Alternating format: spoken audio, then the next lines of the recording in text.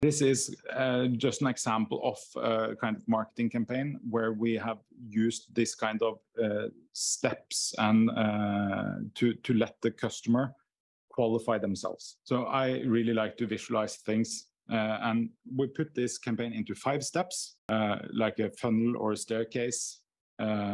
It's easier to picture, at least for me. And after all, they say a picture is about worth 1,000 words. Or in this case, maybe 1,000 customers. I don't know if that's correct, but anyhow. So if you take a look at this amazing step 1, it is just made for piquing the interest of the potential client.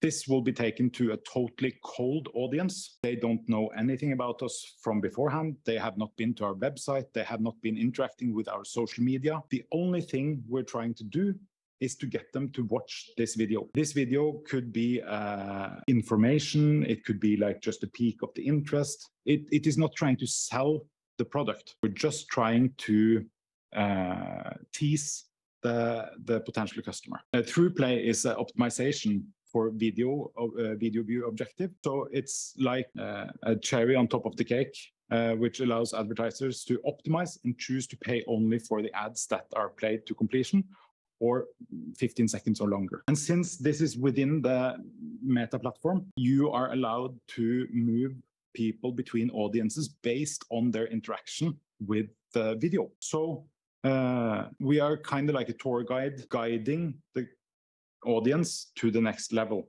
or step or stairs. I'm getting my metaphors all mixed up, but you understand. It's using the micro conversions